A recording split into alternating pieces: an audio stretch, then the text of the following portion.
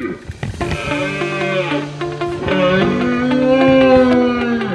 up on 2 roars, and we've come across a bit more sign now as well, so we've got this fresh as wallow. We're just going to keep going up the ridge and hopefully spark his interest.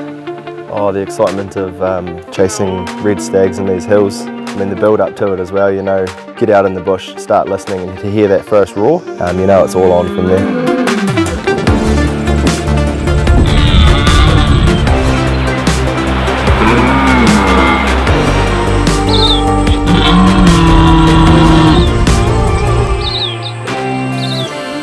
Yeah, so I guess the roars it's a really special time for all keen hunters in New Zealand. This one especially with the lockdown last year. It's been a couple of years since we've been out and about. You spend many months preparing yourself, training, getting your fitness up, organising your gear, and once you get that moment, you get in that helicopter or you jump in the bush and you hit the hills, it's just all on.